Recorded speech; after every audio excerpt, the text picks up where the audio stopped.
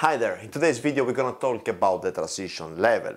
By the end of the video you will know what the transition level is, why it is so important, how can you calculate, and then I'll share my experience with you after flying more than 10 years through transition levels. So without further ado, let's jump right into it.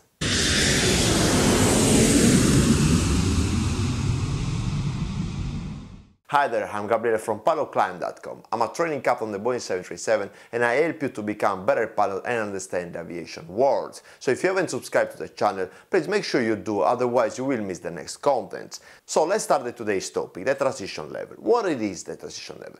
By definition, the transition level is the point, the flight level at which you should change your altimeter setting from the standard 1013.25 hectopascal to the local QNH, okay? But why is this? Why we've got this procedure? Why do we have actually the transition level? And why we have to change from the 1013 to the QNH, okay? In order to understand the concept of the transition level, we need to talk a little bit about the transition altitude. I've made a separate video about the transition altitude where I explain what it is and why it is so important, and I strongly recommend you to watch that and then come back here. I'm gonna make a link in the description below so you can easily find it, okay? But however, let's talk about this, okay? Let's imagine you are taking off from a runway, okay? And when you're taking off from a runway, your altimeter should have the local QNH as a pressure reference. Why is that? It's because the terrain around you, okay, the top of the mountain that is around you, or the top of the hill, has got an elevation, and that elevation is taken from the mean sea level.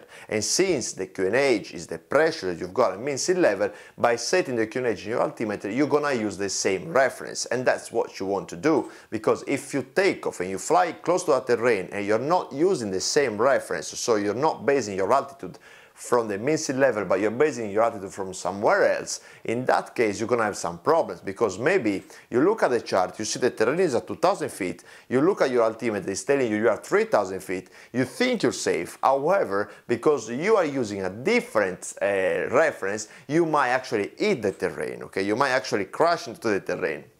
And that's the last thing you want to do, and that's why when you take off you use the local QNH or the mean sea level as a reference, okay, so you know that you're gonna fly altitude. By doing this you actually will maintain a separation from the traffic, from the other aircraft that are around that airport, that they are all using the same QNH, the local QNH, okay, and but also you're gonna get separated from the terrain that is in that area, okay. So once you take off and then you climb above the terrain, so that the terrain is no longer a factor, now you've got another problem, because let's say you climb, you get to your cruise altitude of 30,000 feet, okay, and then you fly from Madrid to London, okay. What will happen is that you're gonna meet another aircraft, other air traffic, other traffics around, okay, and now you have got another problem, because what happened is that you took off with your local QNH, and if you keep your local QNH, you don't know which pressure reference are using the other aircrafts, okay, because if an aircraft is flying from Madrid to London, let's say,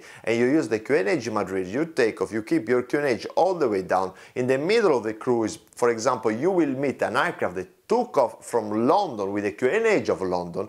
You don't know what's the QNH in London, so you are not sure that you're going to use the same pressure reference, and thus, if you don't know what pressure reference is using the other aircraft, the separation is not possible, because maybe that aircraft is reading 30,000 feet, you are reading 31,000 feet, so maybe you think you're separated, but because you don't know which pressure reference these other aircraft are using, you might actually fly very close to it, okay? So that's why it is extremely important that you take off, you use your local QNH in order to get separated from the aircraft around you and the terrain. But once the terrain is no longer a factor, you need to change from the QNH to the standard pressure reference of 1013 hectopascal, okay? So then what happens is that since the terrain is no longer a factor, you don't really care about the mean sea level anymore, because you don't need it. Since the terrain is well below you, you change to the 1013.25, and that way you actually guarantee that you get the separation from the other aircrafts, okay?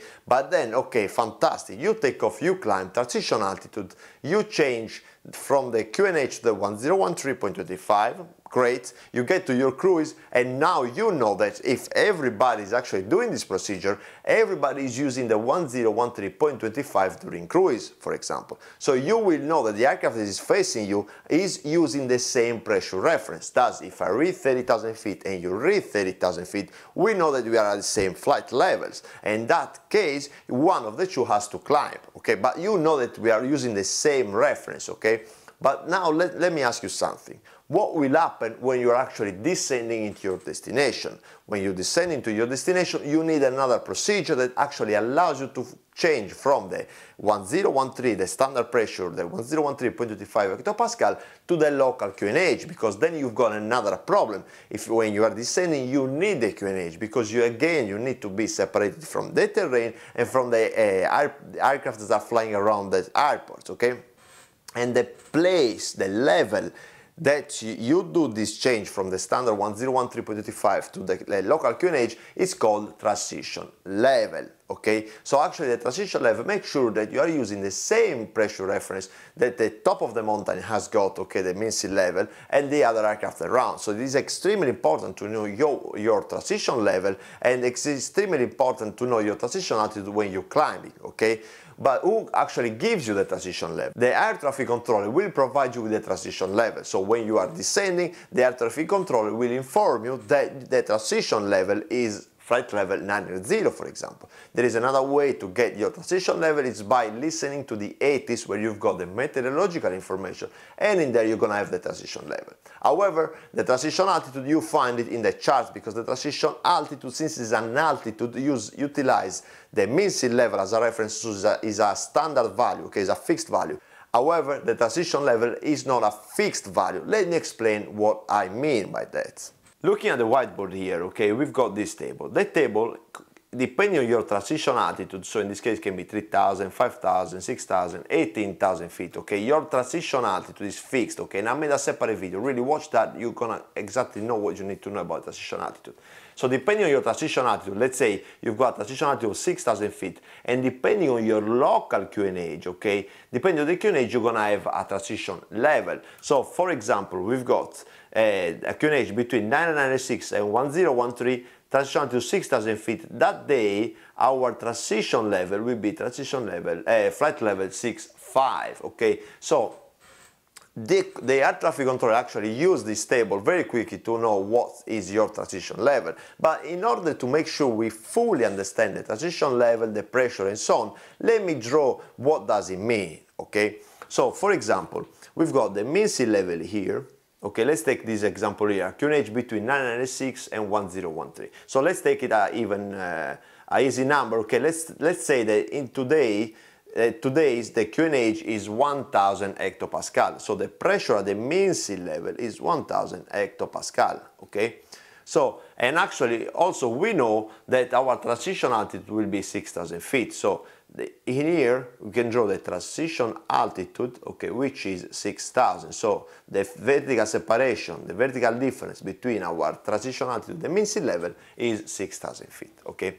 But the transition level, since it's a level, is taken from the 1013, and as we know, the 1013, the higher the lower the altitude, the higher the pressure. So in this case, the 1013 hectopascal will be below the 1000, okay, because it's a higher pressure, so has to be below, okay. So, but in order to calculate our transition level, we need to actually make some calculations, because we cannot use flight level 60, because what will happen is that if you take from here and you go up 60, you will end up here, okay, transition level 60 in this case. And what will happen is that you really don't want to be below the transition altitude. The transition level needs to be at the transition altitude or above, because if you fly below the transition altitude, what will happen is that you're gonna fly close to the terrain using the 1013.25 hectopascal, thus facing the problem that we said before, okay, that you're gonna actually not using the same reference as the terrain and the other aircraft.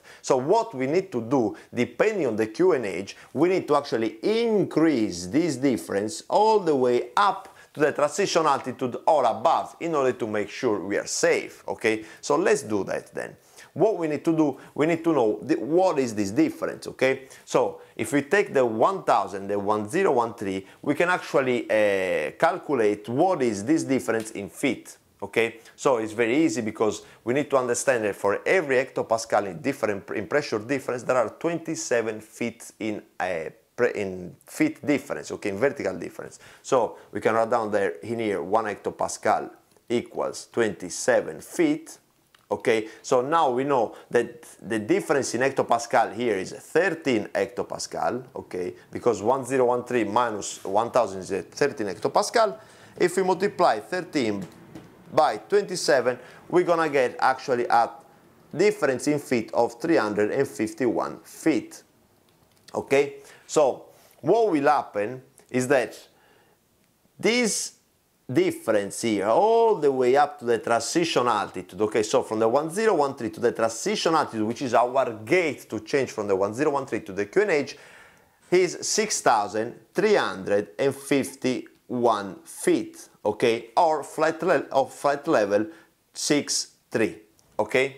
But since we don't really use flight level 6-3, 6-2, 6-1, we only use 500 and 500, okay, so we use flight level 6-0 or flight level 6-5, flight level 7-0 and so on. What they did, instead of using here flight level 6-3, they actually rounded up to the next one. So the next one is 6-5, the next available flight level. And that's how they actually calculate the transition level. So as you can see, depending on your QNH, you might need to do some calculations, but don't worry. As a pilot, you get the transition level from the air traffic controllers. The air traffic controllers simply look at this chart and at the table on the bottom here, and they will exactly know what is your transition level for that day. And you only have to do, once you arrive at that flight level, you change from the 1013 to the local QNH. So if you want to make an exercise, okay, just go on Google and put QNH and then your local airport and try to figure out what will be the transition level for that day. But you need to know the transition altitude, so try to figure it out what's the transition altitude